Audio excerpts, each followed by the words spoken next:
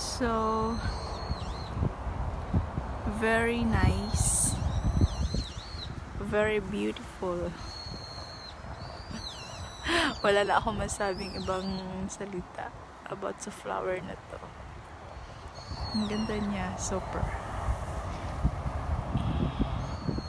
Mahangin lang, kaya ang cute nga ng ano niya. Tsubuni. Hindi pa namumukadkad. Ang ganda.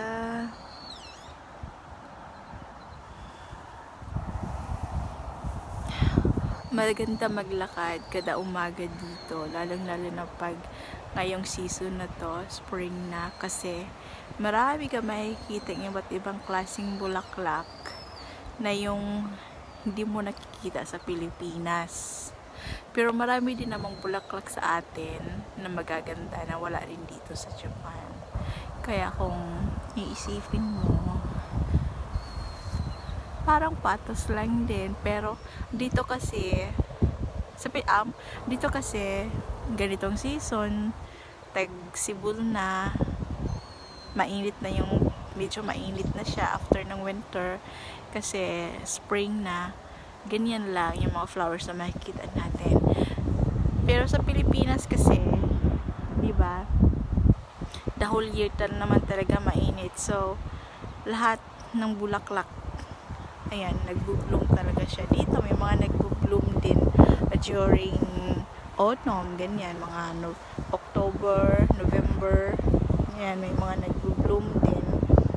Sa atin talaga,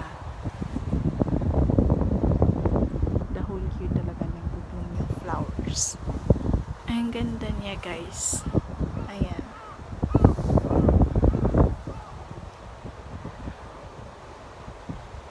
So, very nice. Ang sakura naman talagang cherry blossom. Ayan pa siya. Hindi pa siya namumulaklak. Ano pa lang siya. Yung parang preparing pa lang siya para ayun yung makikita nyo yun doon. Ganon din siya sa pinakita ko sa inyo. Ayan. Kawa sakura din siya. So, ayan yung aking walking today. Walking exercise. Ito yung aking place. Makikita nyo. Dito sa amin. Super linis. Ayan, ang mini bamboo. At dito naman sa side na to, may mga konting pages. Ito yung mga Japanese. Mahilig talaga sila sa gardening. Mahilig silang magtanim. Yan, makikita nyo. Ang aking anino. At saka yung radish. Ganyan ang radish nila dito. Ang lalaki. Parang hita natin. Ayun, parang binti natin. Kalalaki. At yan naman yung leeks. Lalaki ng mga dahon ng leeks. Kita talaga yung anino ko sa video. Yan. Yung doon sa dulo. Ayan naman yung pechay. Pechay. Yun. Okay. Lakad tayo dito. Ito naman yung Chinese pechay or yung haksay ang tawag nila dito. At yung doon, yung yan, broccoli. Saka onions ulit. Ayan yung mga gardening nila dito.